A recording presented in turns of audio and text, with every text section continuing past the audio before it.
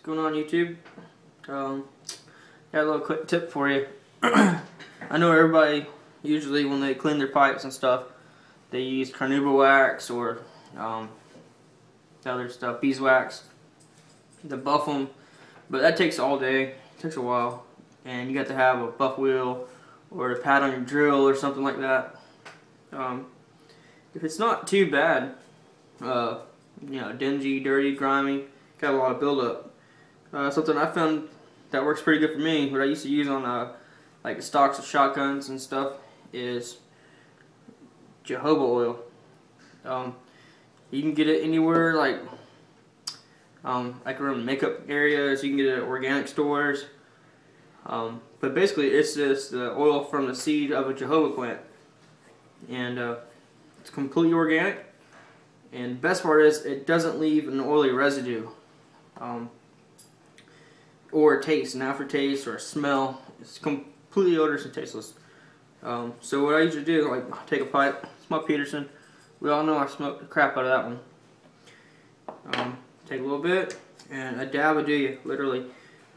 A little drop on your rag, and you can polish the stem. Some of the softer material stems, it actually will take out the tooth chatter, stuff like that, but you just rub it on there, clean it up, rub the bowl pretty good. It probably don't last as long as wax because it dries with no oily residue. But I'm telling you what, dirty pipe, if they smoke it all day, you got grimy hands or something, man, it does the job. I mean, look at this. 30 seconds, maybe.